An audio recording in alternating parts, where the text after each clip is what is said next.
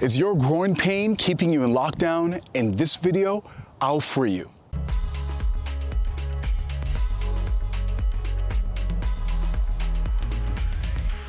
Hey guys, welcome back. This is Grown and Healthy, the channel where we explore self-improvement through movement. And in this video, we're gonna tackle groin pain and how to solve it. Now, the hip region is the epicenter of athletic movement. When injury arises in the hip complex overall, every step that you take, you start to hesitate because you don't want to feel that pain.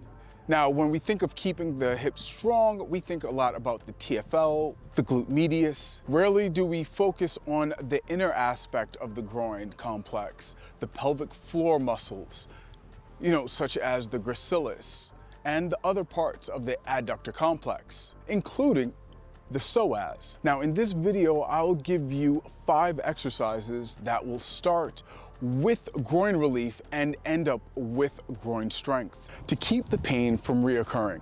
Now, when dealing with injuries, I follow a 4-step process. First, desensitization, relaxing the response of the pain, sinking into the feeling, trying to actually figure out where the pain is coming from. Then we will have sensitization, usually an isometric pose that ignites the muscles without having you to engage in a movement pattern. Third, mobilization, utilization of the region without pain, with proper mechanics and balance.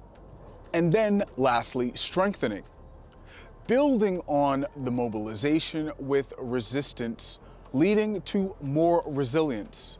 First, to desensitize, we'll start with the frog stretch. On your hands and knees in a quadruped position, I want you to be on a cushioned surface, and I want you to try and walk your knees out sideways, keeping your knees in line with your glutes. Get close to your limit, but not into sharp pain. Relax in this position for 5 to 10 full breaths. Relax into it. See if you can nudge your knees a little wider. If you can, repeat the sequence of breathing and widening until you reach a firm limit. 2, to sensitize, we'll perform fire hydrant holds. In the same quadruped position, I want you to raise one knee laterally to the side and hold it up there isometrically for up to 30 seconds on each side. Think of not only using your glutes to lift the leg, but also using the groin muscles to lengthen and to push that knee into the air from the underside. Perform this for 3 to 4 sets for up to 20 seconds each. Third, we're gonna mobilize using donkey kicks. Hands and knees again. Keeping the leg bent, we will raise the heel of one leg directly to the sky, using the hip flexors and the glutes to extend as high as possible without sinking your lower back. Perform 10 reps plus on each side for 3 to 4 sets. Next, if you enjoy the content that I am providing, please press the like button and consider subscribing. It goes a long way to helping me provide more content for you. Now, number 4, quadruped circles. Perform slow and controlled circles starting from that donkey kick back position. Now, we're going to externally rotate our hip and circle it around, bringing the knee towards our ribs. Now, plant your foot down gently and then reverse the sequence. This will really help identify where the problems are and allowing your body to understand the pain threshold and that everything is fine, you're in control. Remember to breathe fully and slowly during the exercise. Take this slowly. A rep duration should be anywhere from 4 seconds to 10, and do this for 3 to 4 sets on each leg. Fifth, we're gonna go into strengthening.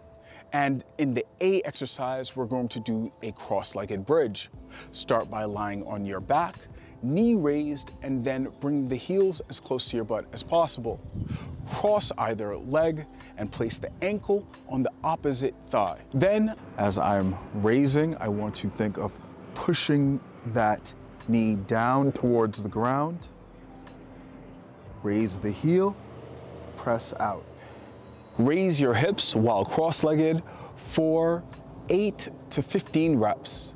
Then match the reps for the other leg and do 3 to 4 sets in total on each side. This will help stabilizing and creating strength in your external rotation of the hips. For the B exercise, we'll be doing frog internal rotations. We'll come full circle back to the frog stretch, but this time with some heat.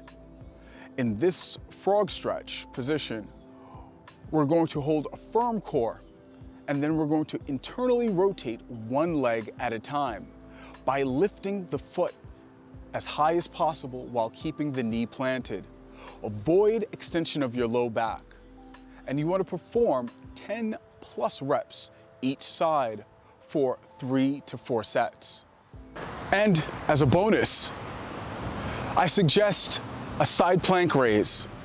It goes a long way in synchronizing the adduction and abduction of the hip.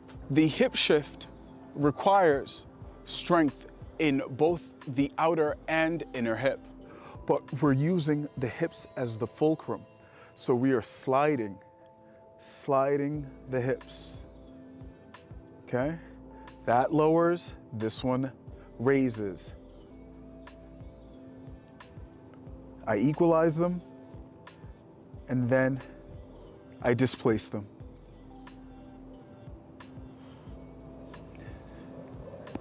If you can perform 6 to 10 raises on each side for 3 to 4 reps, you'll go a long way in alleviating a lot of groin pain.